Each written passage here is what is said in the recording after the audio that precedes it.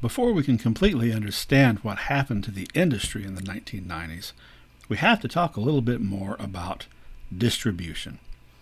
And it's entirely possible you never thought about this in your life, even if you read comic books, until you took this class or started watching these lecture videos. But hopefully by now you've learned that just being a publisher isn't enough. You have to have a printer. And having a publisher and a printer is also not enough, because you need a distributor. You need a way to get the printed product out to the places that are going to sell it.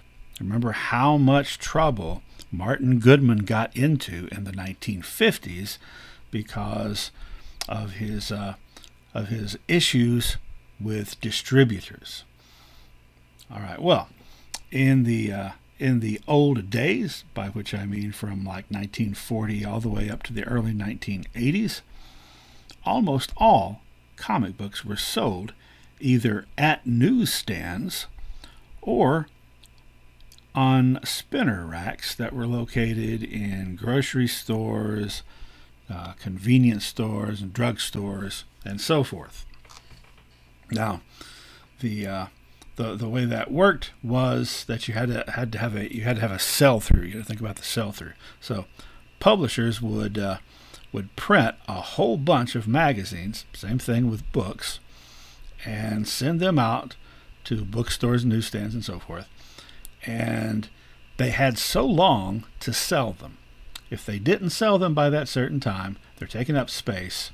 Then the store owners would be required to rip off the cover of the comic book or the magazine or the book, the paperback book, rip off the cover, destroy the comic book or magazine itself, and send a big stack of those ripped off covers back to the publisher, who will then have to give the store owner their money back because the book never sold. Now, the ripping of the cover is so that you can prove, A, that you can prove you didn't sell it, and B, to prevent you from claiming you didn't sell it and then turning around and selling it anyway because you've ripped the cover off. Okay, so that's mostly how comic books were bought for decades, with the sole exception of subscriptions, mail subscriptions, which you could get all the way back, I know, in the 50s, probably in the 40s as well.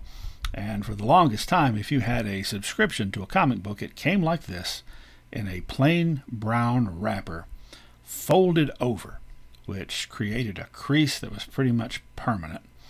In the 1970s, if you're looking through old comic books, you will find that Marvel and DC, in their subscription ads, brag about how these magazines are going to be mailed flat. That means they're not going to be folded over and be damaged, although the mailman usually folded them over anyway to fit them in your mailbox. Okay, then early 1980s, well, starting in the late 70s, but really pushing in the early 80s, the means to deliver this product to the fans started to change, and it started to shift to specialty shops, comic book shops, comic book stores. And the difference, of course, is that with the comic shops, the publishers didn't have to give their money back. So you take this deal, you accept the books as the store owner, with the understanding that if you don't sell all of them, then you're stuck with them, which is okay because you are in the professional business of selling old comic books, because you can just turn around and do that. Okay, you may be asking yourself, why are we going over all of this again? We've already talked about this. That's true. But we haven't talked about this next part, and it is going to become relevant.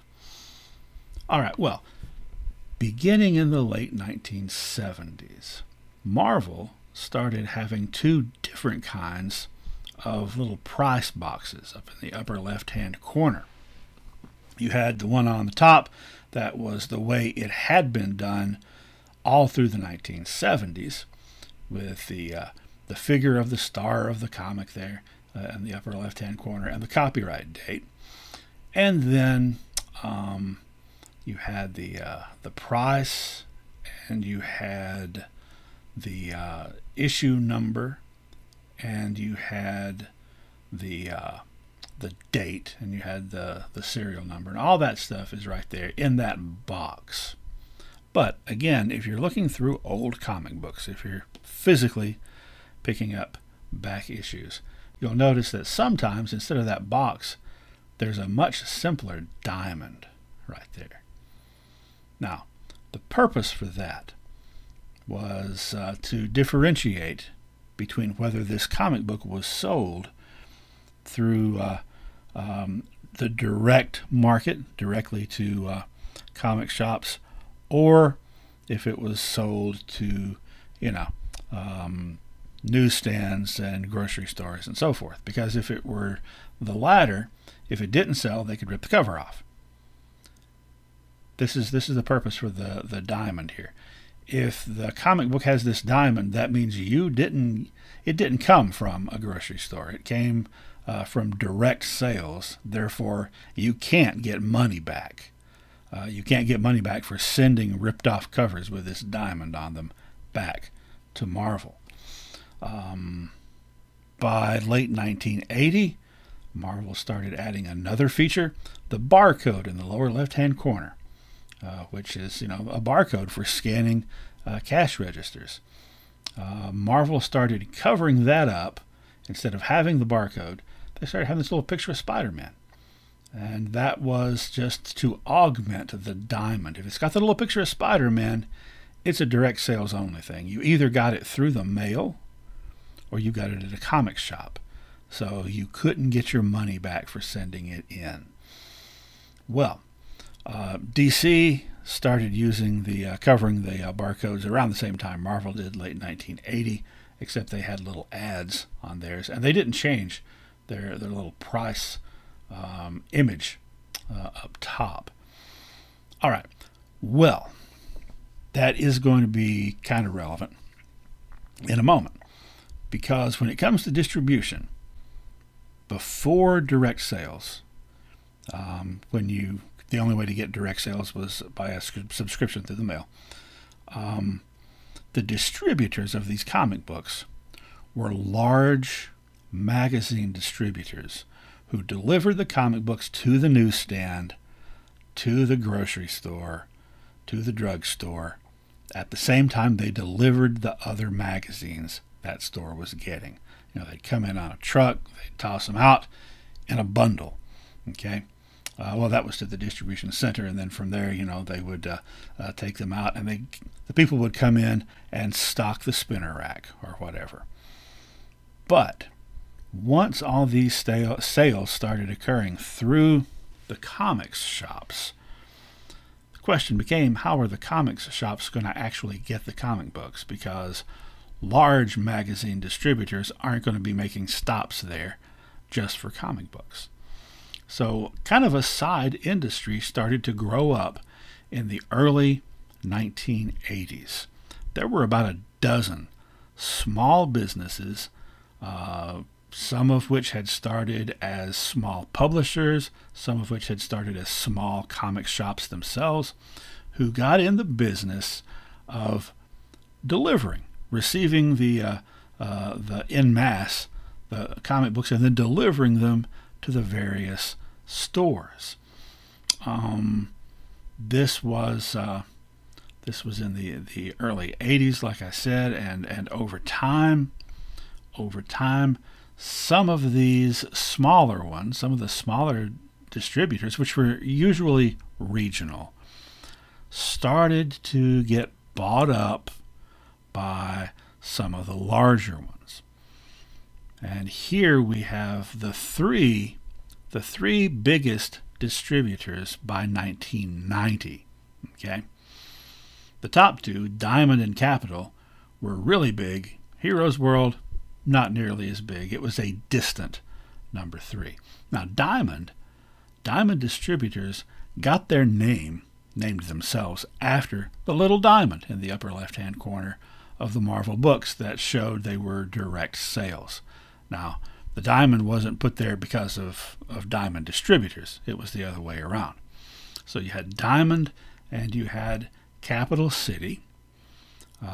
Capital City had started as an underground comics shop and publisher in the early 70s. I think that Diamond, people that owned Diamond, had started as comic shop owners. And then the third one was Heroes World, that started in the mid-70s in New Jersey as a toy store, basically, that specialized in licensed superhero merchandise. Initially Marvel, but then DC as well. So a lot of those ads in the old comic books, where you could get Spider-Man web shooters, and you could get that cardboard replica of New York City with all the superheroes. That was Heroes World. And in the early 80s, they started to branch out into distribution to comic shops. Now, I mentioned that Diamond had named themselves Diamond after the Marvel Diamond, which is kind of funny, because right around the time that they were formed, Marvel stopped using that Diamond and went to using this M. I'm not sure if they stopped using the Diamond because of Diamond. Anyway, point is, you've got these distributors. They are probably, between the three of them, covering about 90% of the business by the early 90s. The smaller ones had mostly been gobbled up by either Diamond or Capital. Okay, so that's where we are in the early 90s, when there's been about 10 years for these distributors to kind of get their feet on the ground since the move toward comic shops had started. And now there's this huge national just deluge of interest in comic books. And you, like I said, probably don't stop and think about distributors, but they're going to be very, very important.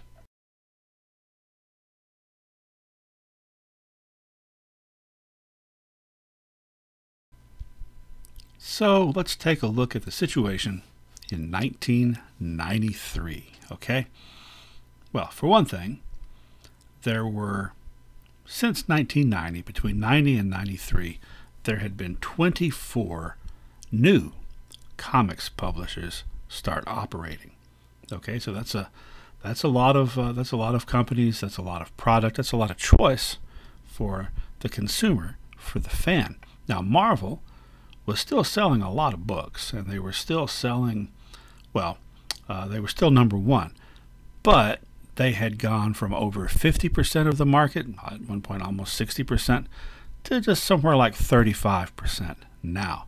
And it's not because they were selling fewer comics. If anything, they may have been selling more, but there were so many other companies putting product out there, and so many fans and investors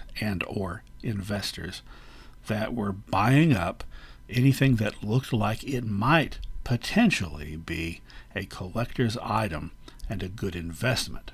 Okay? Now, Marvel itself was putting out a lot of content. In 1985, Marvel had 40 titles. Now, remember, all back through most of the 1960s, they were only allowed to have 8 books per month, and so that was 16 titles published bi-monthly.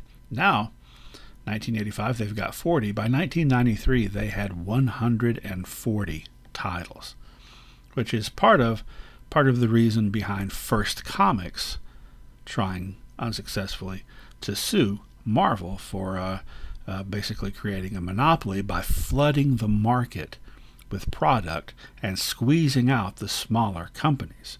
Right? There can be more and more and more new titles, but there are only so many spots on the shelves of these comic book stores to display stuff. If they've got more titles than they have slots to display them, that means they're going to be putting some of those titles down in the bottom shelf where you can't see them, and they're not going to sell.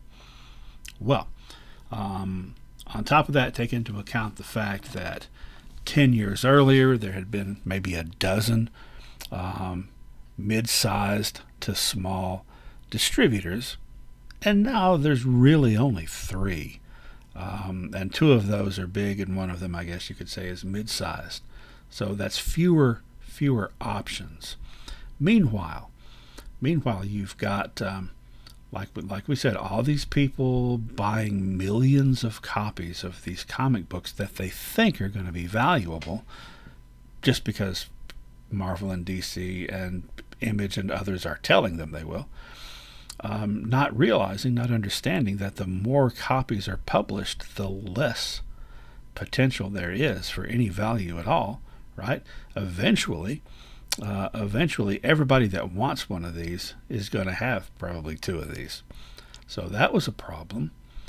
And another problem was that longtime fans were getting fed up. They were getting frustrated, disillusioned, and disgusted with the way that the storytelling had deteriorated, had devolved, as it were. Plus, this whole illusion of change thing, in order for that to work, you have to be kind of slow and methodical about it. You can't just keep changing everything for the sake of changing it with everyone knowing it's going to change back and none of it means anything. So, what's going to happen? What's going to happen if the older fans, who many of whom have been loyally buying these titles for years, just get so frustrated and disappointed, they start spending less money on comic books? Maybe they even quit entirely. So what's going to happen if that takes place?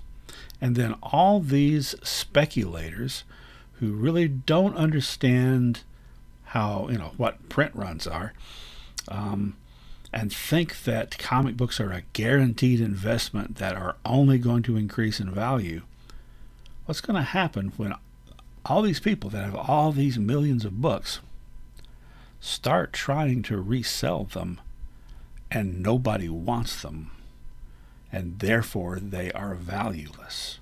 Well, all those things put together, other than the part of what if things go wrong, but all that upswing, all that growth, that's what we call a bubble. And you know how bubbles work. They work the same in finances. Bubbles just get bigger and bigger and bigger. But it's foolish to think that a bubble will keep getting bigger forever. It will get as big as it is able to get, and then it will burst. That almost sounds like a prediction of some sort. Well, 1993 was the high point of this expanding bubble. There were 10,000 comic shops around the country in 1993. In 1994, things started to go downhill. Things started to go downhill because the very things that I just mentioned are the things that started happening. Longtime fans lost interest, and new investors suddenly started realizing these things don't really have that much resale value, since so many of them were being printed and nobody wants them. Therefore, they felt like they had been misled, and in a way they had, by the publishers and also by some comic shop owners who were really pushing this idea on gullible customers.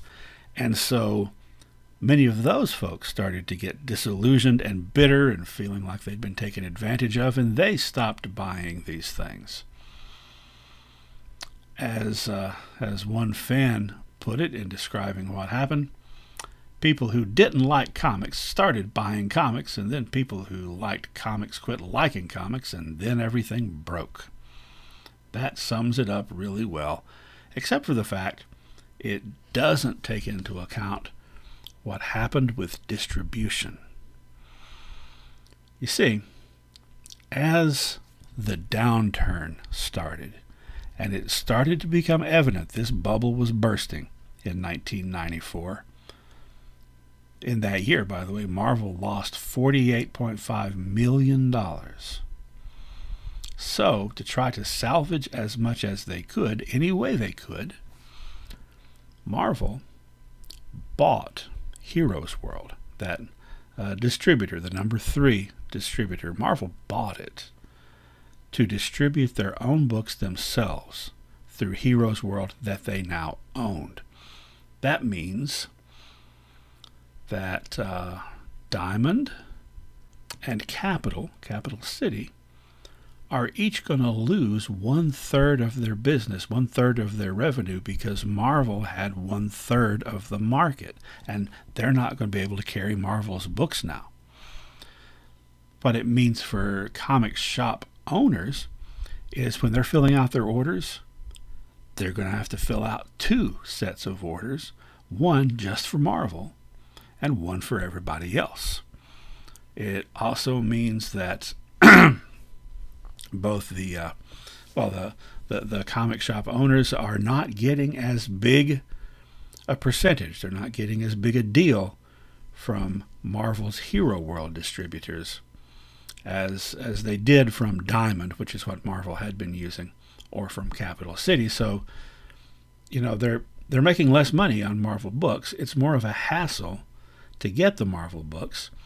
Marvel, all of a sudden, with this new company that has this, they weren't a huge company to start with, right? And they've got this huge commitment, and they didn't have the infrastructure to do it, and so things are arriving very late.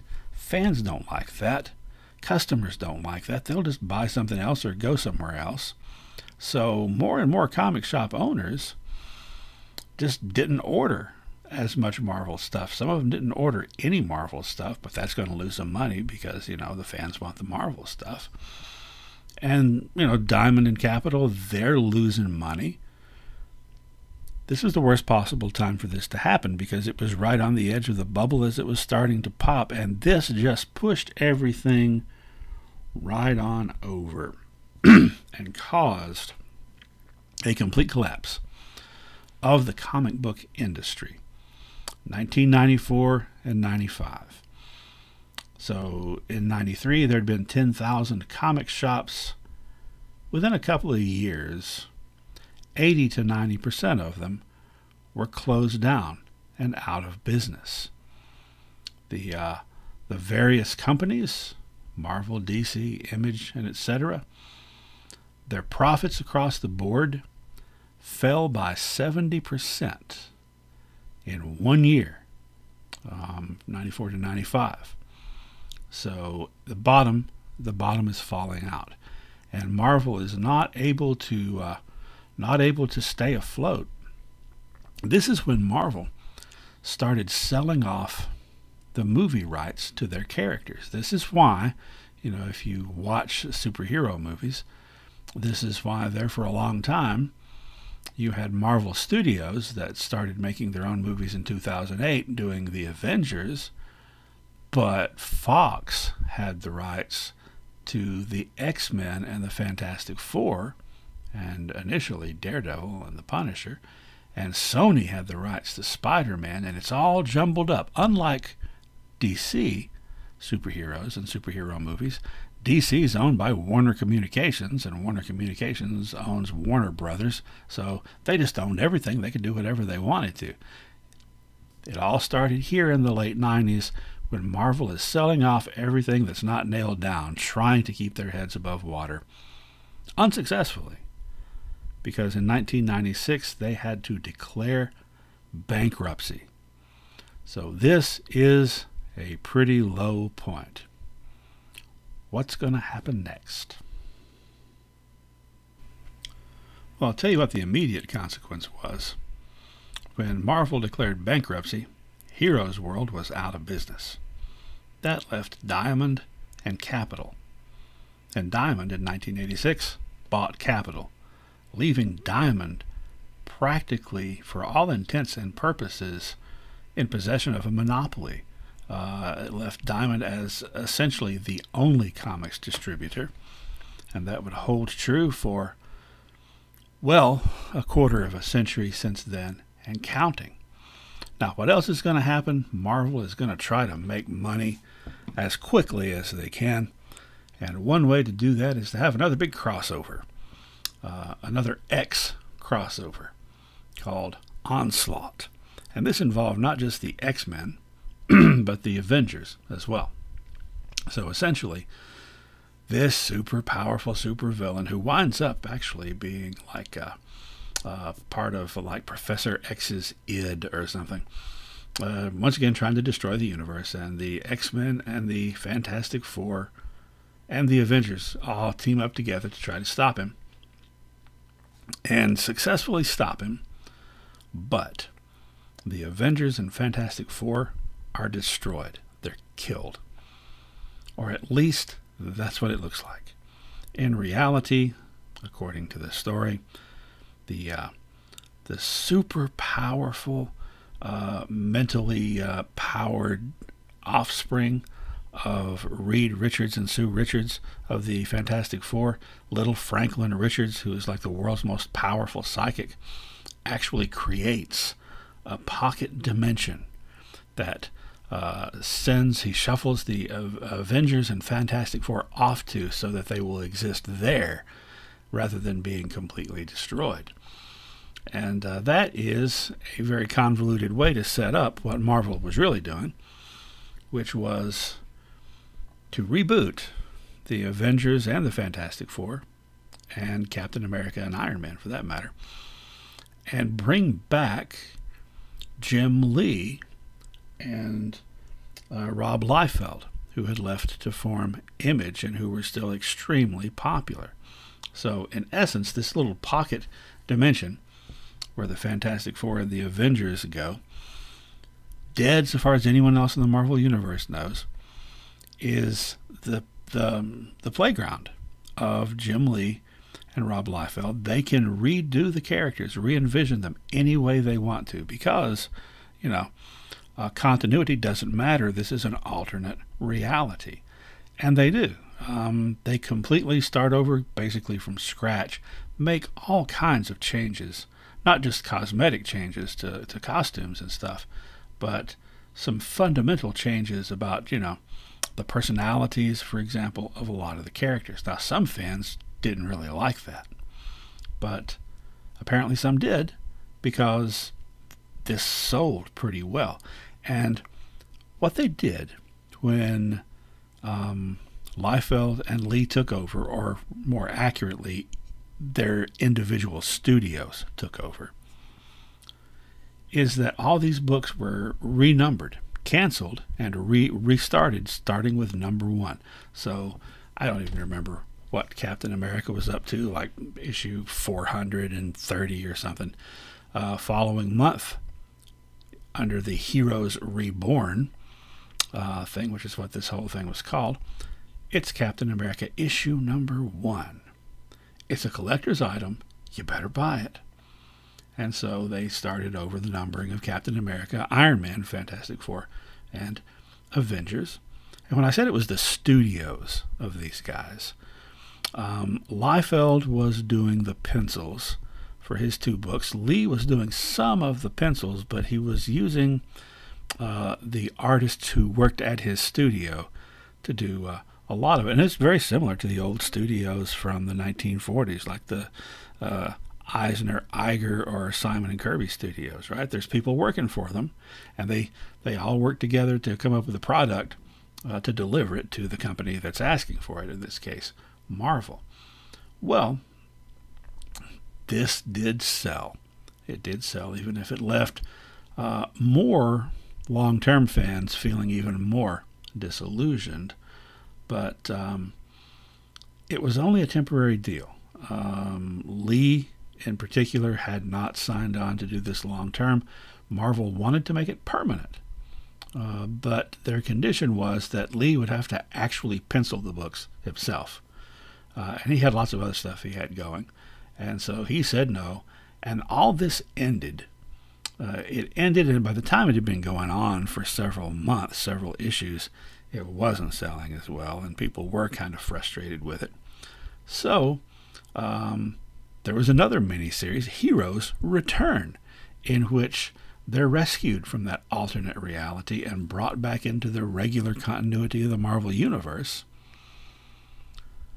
and back, to the personalities and the backstories that they had previously had. So this was a little bit of a bump financially. Not really, I don't think, much of a bump creatively. In fact, it was one more bad thing about the decade, I think. But another thing that it established was that from that point forward, Marvel and DC, now DC had kind of done this a little bit, but they're really going to do it a lot now, is that whenever sales are lagging, they're going to just start over again on the numbering of the issues.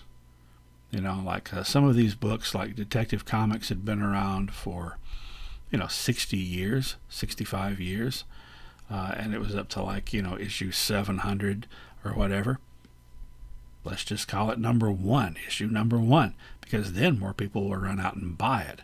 And that started happening more and more. It's very confusing. If you're trying to find old comic books, if you're trying to like go through the complete backlist, and you want to say, be aware of all the Captain America stories, you're going to be looking at the you probably look at the original series from 1940 that ran through the 1940s. Then you're going to look at Tales of Suspense from the 60s, and then you're going to look at Captain America 1968. And what you're going to find is that for 30 years it's going to follow those numberings. But then from 1996 on, there's been 10 different books called Captain America and 10 different number one issues of Captain America. And it's all financial, really. So one more mark against the 90s. However, everything about this time period wasn't negative. There were some bright spots, but I'm going to save them for the next lecture.